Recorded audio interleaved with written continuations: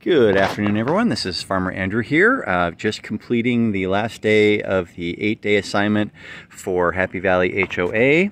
As you can see, we've done some damage. We've got a whole bunch of stuff cleared up.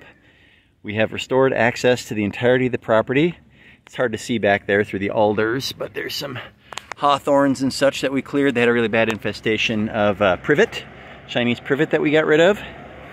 You can see the entire property is walkable. I've created some slash piles here. You can see this is all wood, either that I have cut or dead wood that I have decomposed in order for the follow-on work to be completed. So the manager of this particular project is going to be bringing in another crew with a chipper shredder, most likely, to deal with those. Also, you can see there's some fallen trees there that are fully exposed now. So again, a follow-on crew is going to come in with some chainsaws, decompose that lumber, and get rid of all of that. We have more slash piles up front. I try to make it really easy for follow-on work to occur.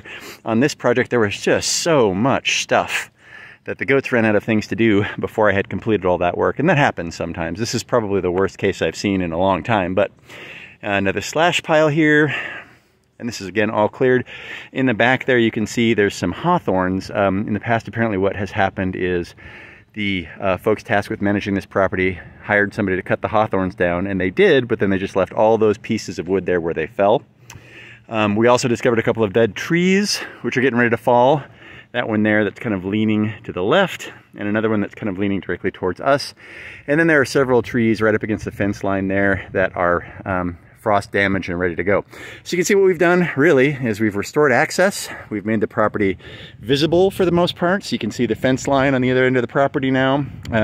It is walkable. There are a couple of rough spots. We found a pretty good sized hole against the back fence line there. And then there's all those hawthorn piles like I was telling you about that haven't been decomposed entirely, but regardless, did a pretty good job. The client just met with me and is very happy and is ready to move on to the next stage of the maintenance of this property. So, once again, a job well done. And this is Farmer Andrew saying, have a wonderful day.